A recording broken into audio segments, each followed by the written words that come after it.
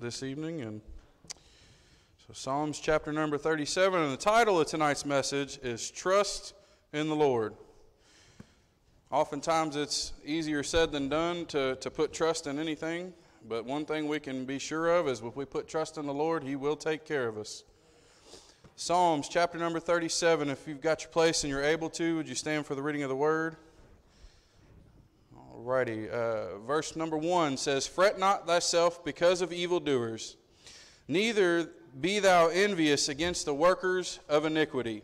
For they shall soon be cut down like the grass, and wither as the green herb. Trust in the Lord, and do good. So shalt thou dwell in the land, and verily thou shalt be fed. Delight thyself also in the Lord, and He shall give thee the desires of thine heart. Commit thy ways unto the Lord, trust also in Him, and He shall bring it to pass. And He shall bring forth thy righteousness as the light, and thy judgments as the noonday. Dear Heavenly Father, we thank You for this day, Lord. We thank You for Your many blessings. Lord, I thank You that we have the opportunity, Lord, to break Your word open, Lord, and I pray that You would come down here and meet with us this evening, Lord, more than anything, that You'd send Your Holy Spirit down here.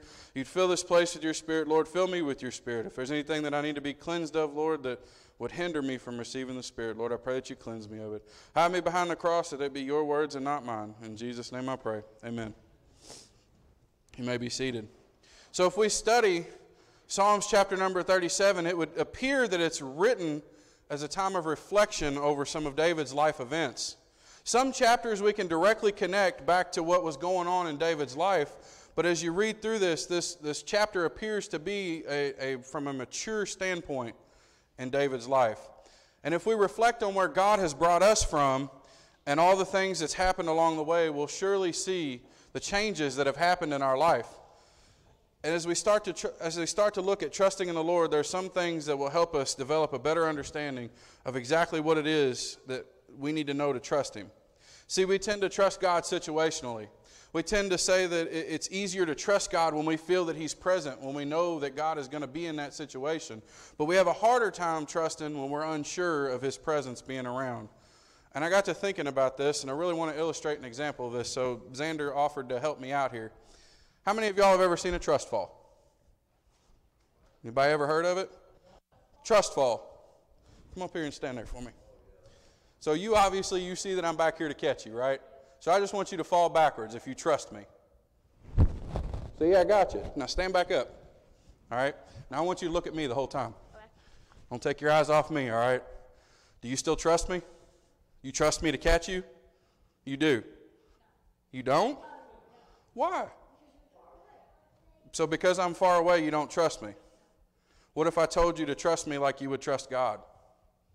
Would you do it? Okay, well, then I'm going to ask you to trust me like you trust God and fall back.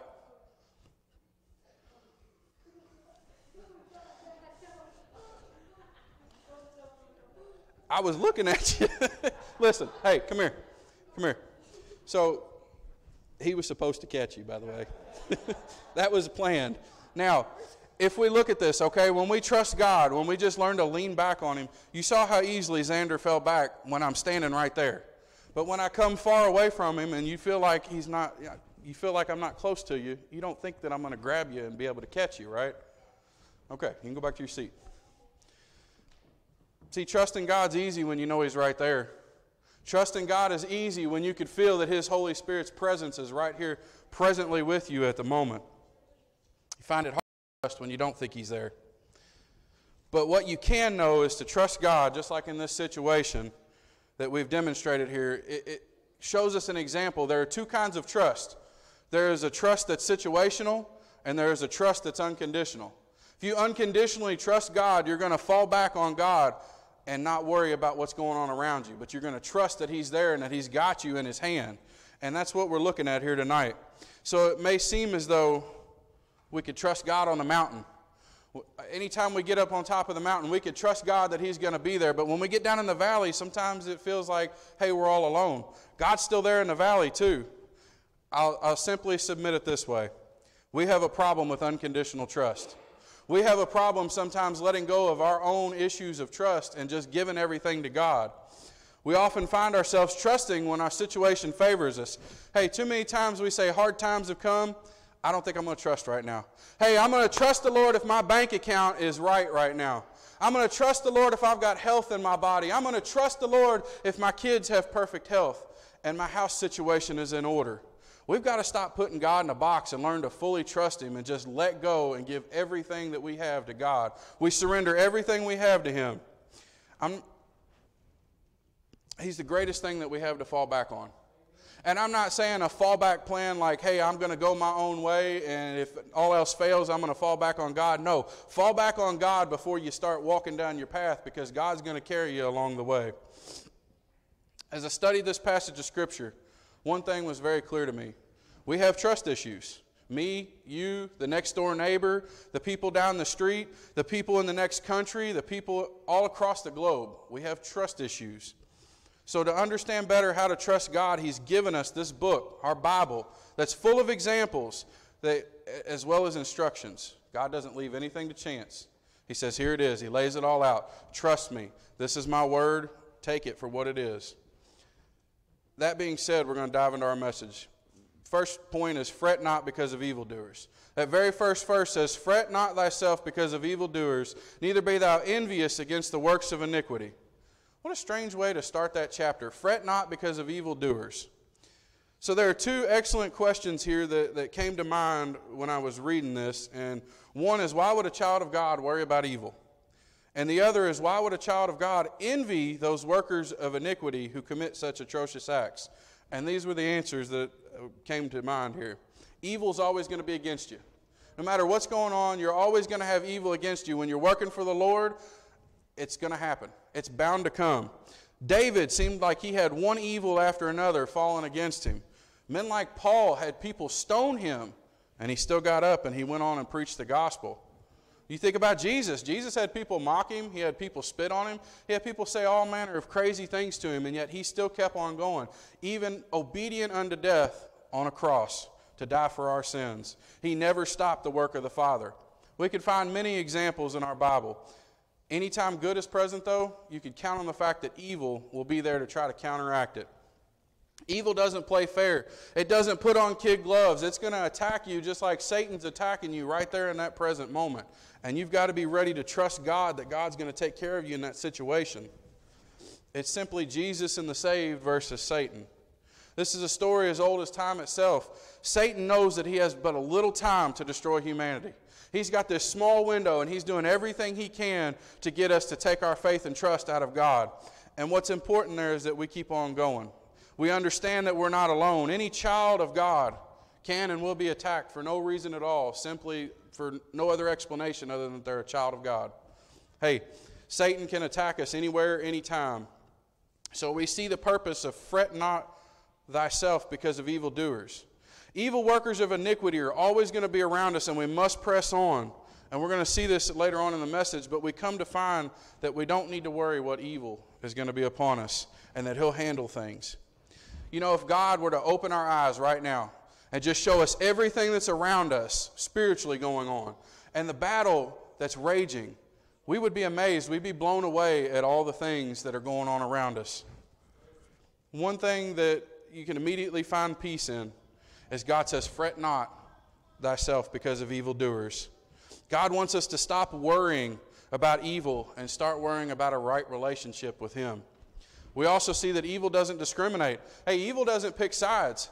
There are the lost that are out there that are going to work for Satan, but there are also Christians out there that fall into that trap of evil.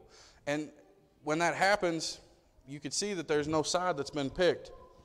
If you're saved, we're on the same team.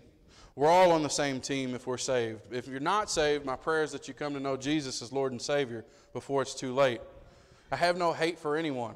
The only thing that I hate is sin, and that's what God hates. Sin coming from a Christian should immediately be repented of and apologized for. Christians should never want to see harm done to another Christian. We should never want our brothers and sisters in Christ that they be hurt by us or by an evil deed that we've done. And when it comes down to evil, a Christian who has not been reading their Bible like they should, or praying like they should, or even living like they should, you might see that this Christian can easily fall victim to evil. And not only fall victim to it, but be a partaker of it. We also see in verse 1, don't envy evildoers, workers of iniquity. You know, it may seem like evildoers have this great life and that nothing's ever going wrong with them, and they seem to be, just living on cloud nine. Nothing bad ever happens to them. Everything bad always happens to me because nothing bad ever happens to them. That's the mentality and the mindset that we have. But we don't do evil for evil. We don't retaliate with evil. You know how we should answer that? We should pray. We should talk to God on their behalf. God will deal with evildoers. What you come to find is that, excuse me, I'm getting ahead of myself here. I struggled with this thought. Because when I looked at this, I said, why would I envy someone who works iniquity? Why would I envy someone who wants to be evil and sin? And what I've come to find is that people envy that all is well in this evildoer's life, and all seems to be going right for them. And here you are worrying, anxious, stressed out, don't know what's going on, and you're trying to do everything right by God. God will deal with evildoers. God will reward evildoers a just reward for what they've done. And God will deal with Christians as well who wish to do evil. Things never go unpunished even though they seem to. Think about this for a moment, a picture of heaven. John the Revelator showing us a moment in time to come. He saw that the books were open. God's a record keeper.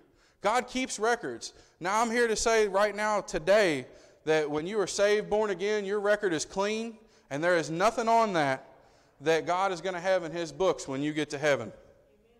But it will be the evil, the lost people who are doing evil there. The great white throne judgment will be a time of rewards, and we know it as wages or payment handed out for evil and sin. It's worth noting that a saved person that does evil, God may take their health, God may take something that they've got going on in their house, that they might allow the plumbing to go bad, your cars to have something wrong with them, or He could go as far as to take us out of this world. So it's important that we depart from evil and do good when we think about these verses here. The old saying goes, 2 wrongs don't make a right. What seems like an injustice should never be rewarded with evil. That is exactly what the Scripture tells us, and God says that vengeance is mine, saith the Lord. God also tells us in verse 2 of chapter 37 that they shall soon be cut down like the grass and withered as the green herb. God's going to deal with those that do evil. So as verse 1 states, we don't fret because of evildoers. So we're to stop worrying about evil. Stop worrying about what's going on around us and worry about trusting God and putting a relationship and everything we got into trusting Him. And our mission, which is to go out and tell this lost and dying world about Jesus and warn them about hell that's coming. That leads us to point number 2. We trust in the Lord. So if we look at verse 3, trust in the Lord and do good, so shalt thou dwell in the land, and verily thou shalt be fed. Delight thyself also in the Lord, and He shall give thee thy desires of thine heart. Commit thy way unto the Lord, trust also in Him, and He shall bring it to pass. So we see here right away, trusting God has 3 parts here to consider. We're doing good, we're delighting in the Lord, and we're committing our way unto the Lord. And one thing to note as we look through these verses is that each part has a reward behind it. Each part of trusting God, God says, I'm going to reward you with something here. So we do good because we trust in the Lord. If there's one thing that we should learn quickly is to do good works. Do good for others. When we think about this, we should always be wanting to do good and avoid evil. We're departing from that evil that we just talked about a second ago, that we may glorify our Father which is in heaven. Trusting God means that we're doing good and attempting to do good works for God's glory. Everything should be on the up and up. I think of Joseph. Joseph trusted God, and yet at every single turn, Joseph had issues, one right after another, and Joseph kept on going for God because he knew that God was faithful, and he trusted God through all of that. Joseph had everything prosper in his hands because of this. Everything he put his hands to, the Lord blessed because he trusted the Lord. He gave it all to God. Never once in the story of Joseph do you see that he stopped trusting Him. He just kept on going. And then in the end, we see that Joseph was rewarded each and every time for this. You know, you think about a great God that we serve. You think about God that shows us a man like Joseph, who shows us the rewards and the things that if we just do these things in our life, we trust Him and we give everything we got to Him, that God will prove faithful. God will show us. We serve a great and gracious God. If you feel led to do something, if you feel led to go help somebody out, go help them. If the Holy Spirit's leading you to do it, especially go help them, because you're doing good and you're showing the glory of God through that. Hey, I don't want nothing for this. I just want to give you a tract. I just want to talk to you about God, tell you how good He is. There are things that we can do when we're led by the Holy Spirit to go help and do a good deed. And God blesses our obedience. All we have to do is follow. God will provide for our needs, and we can be down to our very last penny. And if God says, hey, I want you to give your last dollar, you got to do it. You know why? Because God can take that dollar away from you just as easy as He said, hey, I'm going to bless you for doing what I said. God can cause those things to happen, like you have a car problem or you have something going on with your house. So we trust that God's going to take care of us. And when that last dollar leaves our hand, if that's what He tells us to do, we do that in obedience and faith that He's going to give it back to us. There's an untold number of stories of Christians who have done what they felt led to do by God, and they get a check in the mail come back to them for something that they didn't even know was going on. Hey, I've gotten checks in the mail that have been 3 or 4 years down the road. Didn't know what they were for, didn't know where they came from other than the company that sent it. Don't know even why they were sent at that particular time, but God will bless, and sometimes it's further down the road. It's not necessarily now. Not all good works are monetary. Some good works could be as simple as you going to help a brother move or a sister move from one place to another. Or maybe someone needed a card in the mail or a visit in the hospital. No matter what good deed done, do them all trusting that you'll reap what you sow.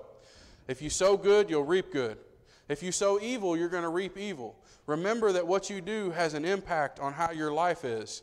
And notice that when we do good here, that we'll dwell and we'll be fed. God's always going to provide for our needs. Don't hold back from doing good. Trust that even if it comes down to your last dollar or your last bit of effort, that you're going to give it and give it all with the glory of God in mind. Trust Him and do good always. Which brings us to delight in the Lord. We delight in the Lord because we trust Him. Verse 4 says, delight thyself also in the Lord, and He shall give thee the desires of thine heart. If you never get any joy out of serving God, if you never get any joy out of this Christian life, we need to hold on to this here, because you need to revisit your salvation. Because this Christian life that we have is supposed to be joyful. We're not supposed to go around with long faces all the time and just be upset and woe is me and man, the world's against me and there's all this evil going on. We should have joy in our life. Listen, I'll never question if you're saved or not. But I'm telling you now that if you don't have joy down in your heart because the Lord is stirring you up, then you may need to go revisit your salvation. We have plenty to be excited about. I don't know about you, Brother Charles, but I know that my Savior died for me on an old rugged cross. I know that He saved me from a place called hell. Get happy, child of God. Let's be happy, because that word there, child of God, that little phrase, that should mean something to us. That should stir us up inside, that we have a God who calls us His child, that we're His own. Are you redeemed? Are you redeemed here tonight? Shout praises to God if you're redeemed. Are you saved? What did He save you from? He saved you from a place called hell. That's something to be excited about. It's something to get happy about and have joy in our life, because God has taken us out of this place that is so horrible, that the torments of this place would make anybody not want to go if they could just see it for 5 seconds. He saved you from your sins. I thank God that as I stand here before you today, I am a clean slate. No matter what I've done, no matter what gets brought up that Satan tries to kick in my face, and no matter what kind of mud he wants to throw on me, I will tell you this now. God sees me as a clean slate, covered by the blood. When He sees me, He sees the blood. My sins are cast as far as the east is from the west, cast into the sea of forgetfulness, never to be brought up again. Boy, that's something to have some joy about. Your sins were as dark as night, and yet when He plunged you into that crimson flow, you came up clean, brand new. All those guilty stains are gone. The worst thing you've ever done has been washed away. And Christian, let me tell you, you delight in the Lord your God, and you'll have more joy than you'll know what to do with. Do everything that you do in this life with joy in your heart. Hey, if I'm going to serve God, let me do it with a song of worship on my lips. Let me praise His name while I'm doing this. And it'll lift you up. It'll lift your spirits, and that joy is just overwhelming. And I promise you, He'll give you more joy than you can handle. This is about a mindset. I want to be happy that no matter whatever comes my way, that I'm going to be faithful to God and happily do it with joy in my heart. Surround yourself with happy, joyous Christians. Surround yourself with people who are going to lift you up and make you smile and make you want to serve God. And you'll see the results of delighting in the Lord.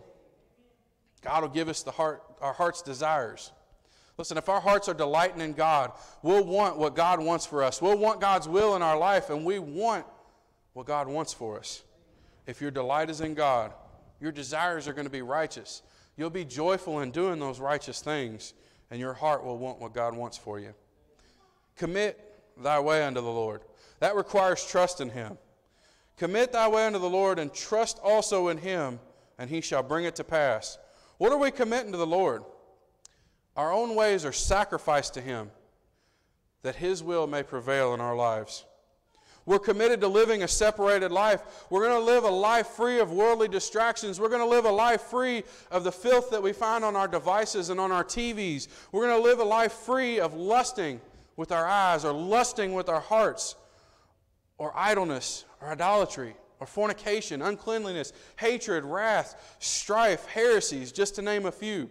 We should be careful what we place in front of our eyes. We should be careful where we allow our feet to take us to go. We should be careful what we allow our tongue to say. We should be careful what we allow our hands to do.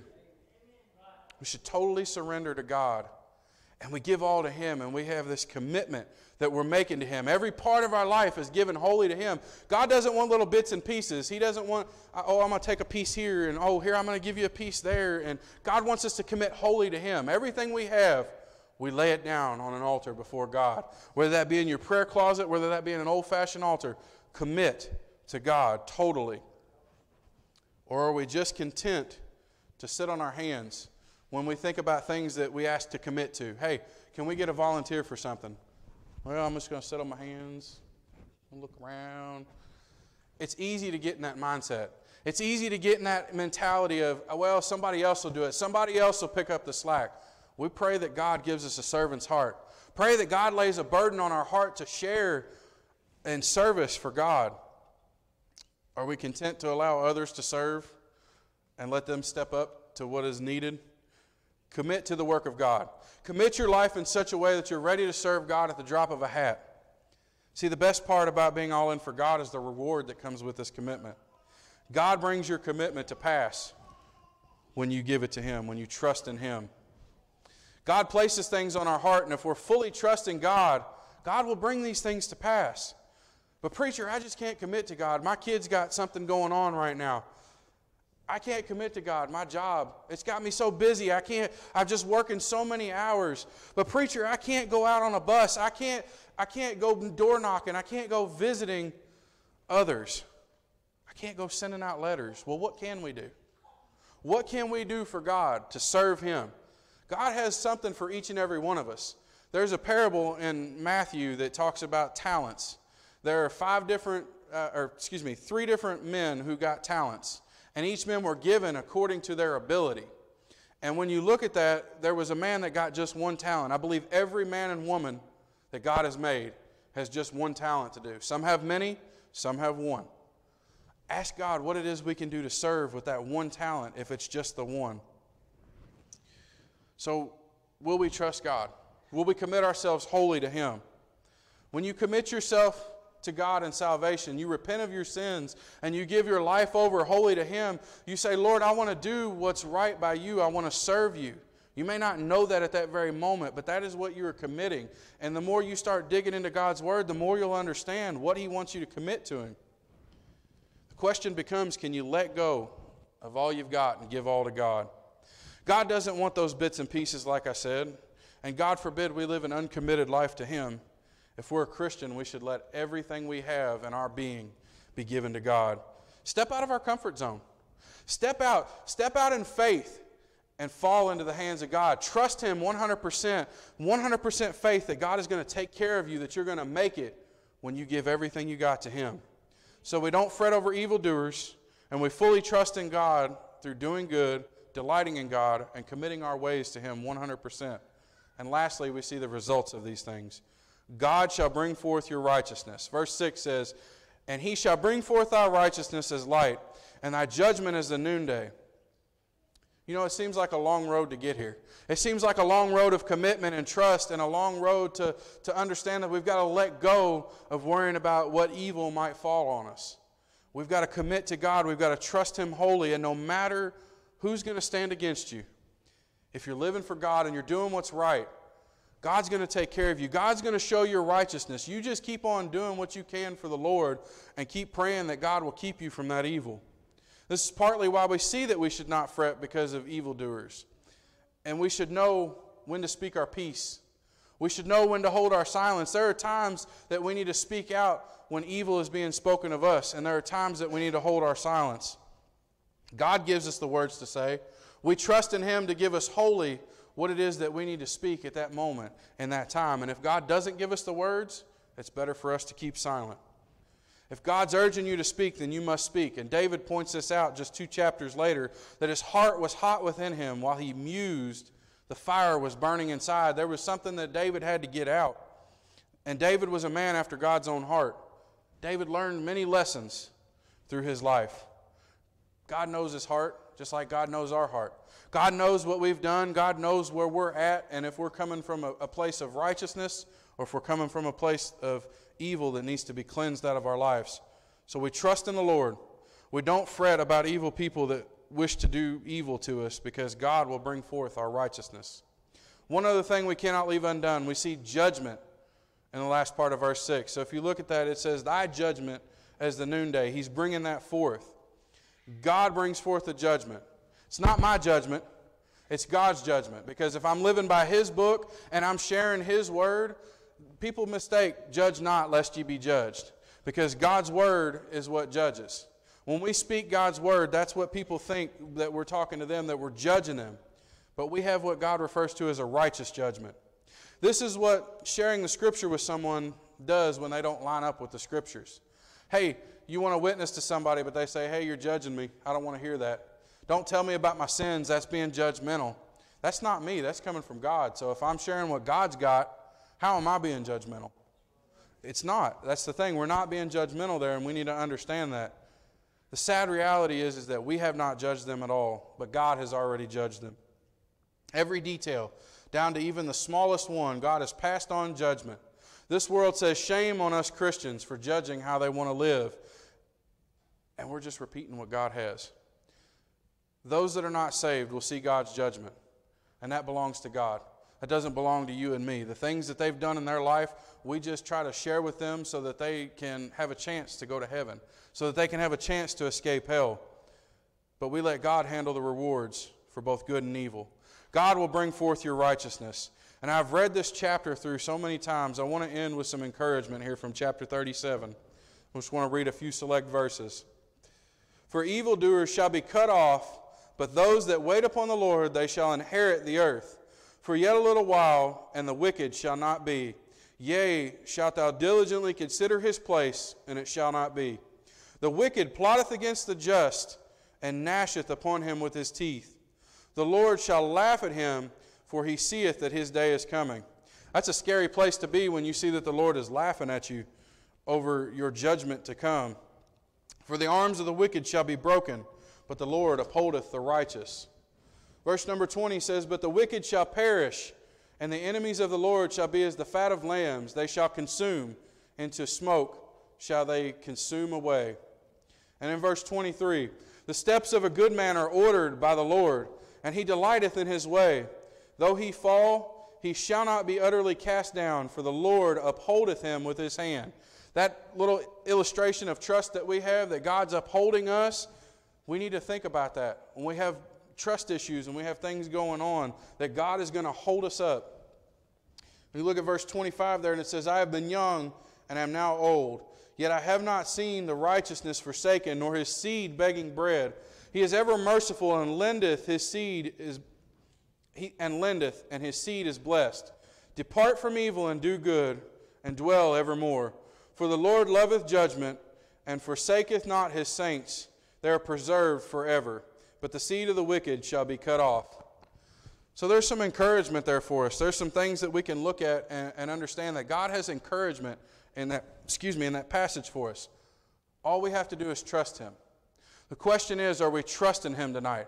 Are we giving Him everything we got? Are we trusting that He's going to hold us up and that He's going to keep us from evil, and we're not worried about what's going on in this battle that's raging around us?